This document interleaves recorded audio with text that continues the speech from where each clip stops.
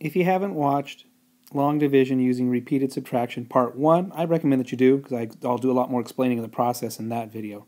This one is just here to show you that you don't always have to find the closest multiple of the number you're dividing into, the dividend here, and you can still get the right answer. It means more subtracting steps, but there's less pressure in always having to find the right answer and having the mistake of having your answer down here be too big. Anyway, you'll see as we go along. It's a little easier in that way.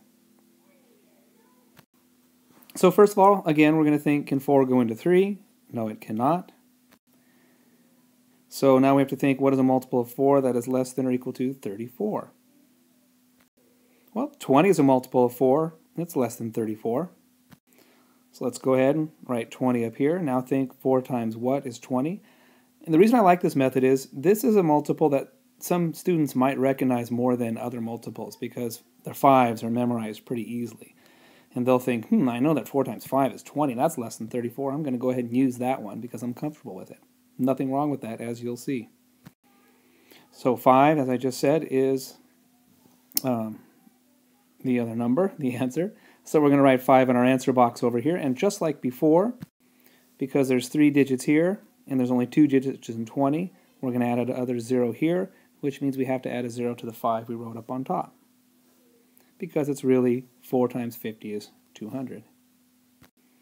We'll subtract 200 from 38 and get 148 as the difference. No problem there.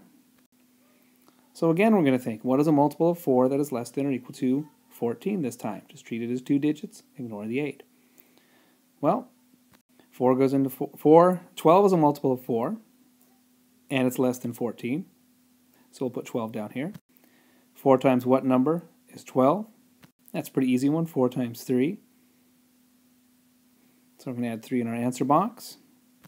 And because this was still a 3-digit number, this needs to be a 3-digit answer, so I'm going to have to add a 0 here and add a 0 to the 3 I wrote up there, keeping them lined up like we did before.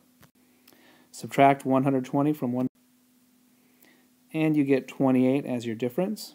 Recognize this from last time? Remember last time we did 80 because 50 plus 30 is 80? No problem here. Now we have to think, what is a multiple of 4 that is less than or equal to 28? And you know what? If they come up with 20 again, it would still work. They could write 20 and 5.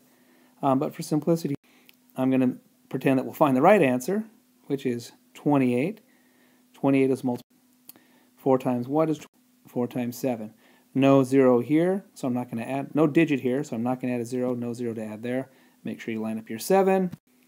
Subtract 28 from 28. I got nothing left. Add up the numbers in the box. This time there's 3 of them. And you get 87. That's because just like last time, the quotient of 348 divided by 4 is 87. Difference is, last time they realized that 50 and 30 equals 8. That gave them the 320. This time they got 200 and 120. Not a problem. You're always going to get the right answer either way.